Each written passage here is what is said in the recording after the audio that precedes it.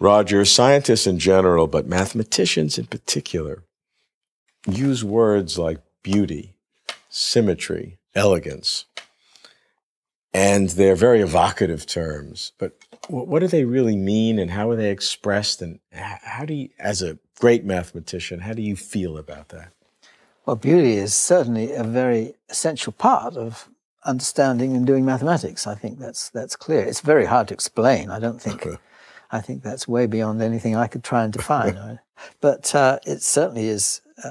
It's one of the reasons, one of the key reasons one does mathematics, is the beauty in the subject.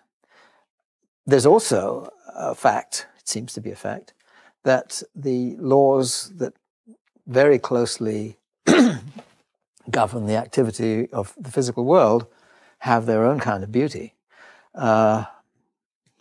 You could say, well, maybe we only find them because they're beautiful, but there seems to be something more to it than that. These things are mysteries. I'm not saying I can explain any of them, but it does seem to be the case that there is a very subtle kind of beauty in the kinds of laws which seem to govern the forces of the universe.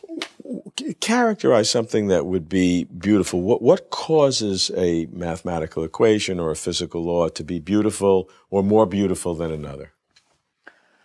Well, certainly symmetry is one of the characteristics. If you see something which has a certain symmetry, it gives it a kind of beautiful character. I think there's something in saying that what's beautiful in mathematics tends to be when things turn out to be simpler than you expect. So you think a problem has a very complicated, and that's all there is to it. And then suddenly you see there's some symmetry about it and some structure, and that makes you feel pleased. Now, I mean, you could say, well, you're pleased because you sort of understand it when you didn't before, and this gives you this feeling of beauty. Or is there something deeper in which the beauty is somehow in it? I mean, these are questions I don't think I could begin to answer, really.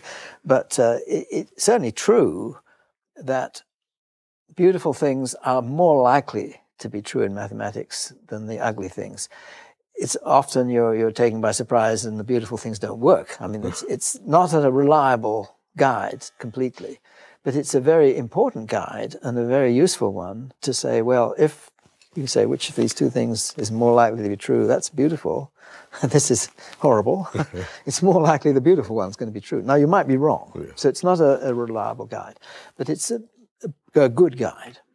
What are some examples that in your career or your sense of mathematics that have been particularly evocative to you personally in terms of beauty in mathematics or physical law? Well, often it's geometrical things. I tend to think in a very geometrical way. So things like, well, I suppose the thing that's most accessible to people here are these tilings which have sort of fivefold symmetry, which is, you're used to patterns on the plane which have twofold or threefold or fourfold or sixfold symmetry. They're the standard crystallographic symmetries.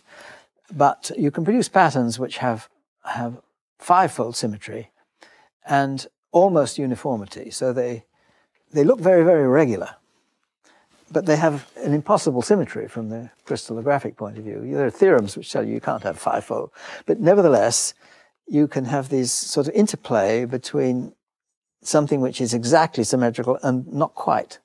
And it has there's a certain amount of beauty in things being not quite symmetrical, you see, but in the deviation from the symmetry, you see some other structure and some other pattern, which somehow can have quite a lot of elegance to it. So what happens? That's an interesting new word, elegance. Elegance is often used by mathematicians. Yes, I know. Work, yes. So how do you either contrast or relate elegance and beauty?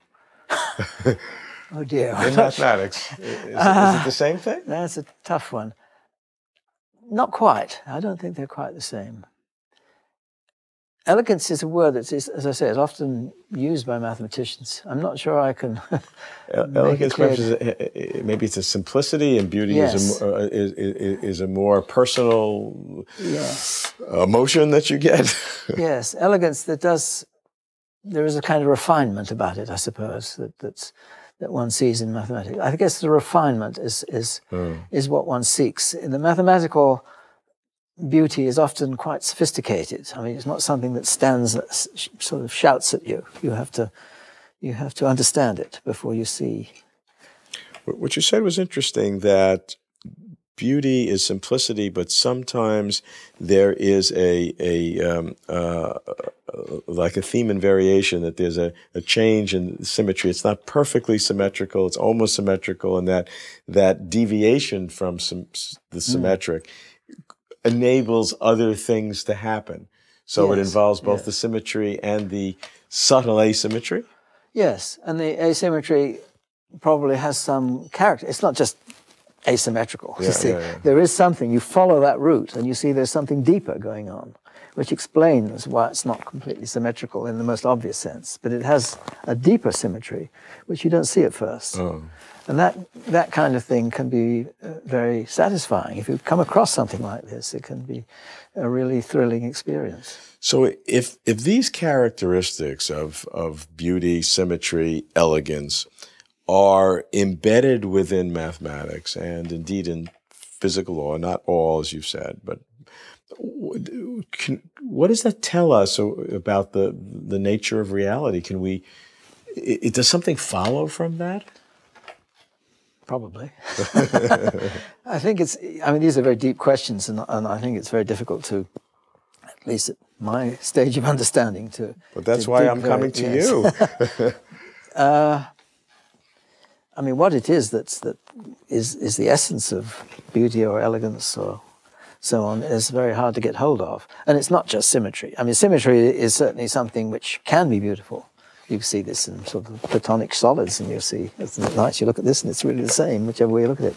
And is that beauty just because, okay, I only have to look at a small part of it, and by knowing the symmetry, I can extend that to the whole thing? Or is there something else there, which is really why it's beautiful? I think it's unexpected relationships and things like that, which often needn't be symmetry, but you suddenly see things line up in ways that you hadn't thought of before. And that can have quite an aesthetic appeal. And how does that reflect upon the nature of mathematics in general? Well, I guess it's hard to separate the fact that people do it because they seek beauty, and therefore the mathematics that you find is likely to be more beautiful. That's what they're seeking. Yes, I don't think that's the full explanation. I think there is beauty in there, and it also goes along with depth. I mean, there are certain mathematical things which are deep in the sense that there's a lot more to it. I mean, I think a good example, I've always felt a good example are these things called complex numbers. You take the ordinary real numbers, that distances along a line, if you like, and then you ask about, well, what's the square root of -1? You say, well, there isn't one, you see. But then you say, no, if you say that there is a number which is the square root of -1, and then you see this line spreads out in the whole plane, and it has all sorts of incredible properties that you have no reason to expect. Not just you have a square root of -1, you have a square root of any number there, and not only square roots, you can have a zillionth root or whatever you like, you see, and much more subtle things than that. And somehow that mathematical structure, which is not so hard to describe initially, and then you see it's got these hidden depths to it.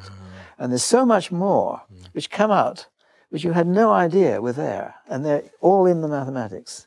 And it's somehow doing a lot for you that you had no idea, no reason to believe in the first place. So when you got into it, when you created this, what you thought was a simple idea, that's right, it had a depth, and that was always there. It was always there, and you somehow brought it to light by things which sometimes are awfully quite simple little things. And the really powerful, beautiful things are the ones which there's all this hidden depth which you hadn't kind of realized at first. It's there in the mathematics. It's not put there by us. I suppose that's the difference between the beauty in mathematics and in art, where, okay, in art you see, despite, Michelangelo saying his statue was there in the rock all the time and he was only revealing it, you see, somehow he's doing it, you see. Sure. Whereas in mathematics, you're revealing it. It's there all the time. You're doing your best to kind of bring that beauty out. And okay, there may be subtle, clever things you can do, which in little tricks, and they may have beauty of their own. But the real beauty is there in the mathematics, or I might use the term God-given. You see, it's somehow we're revealing it rather than creating it.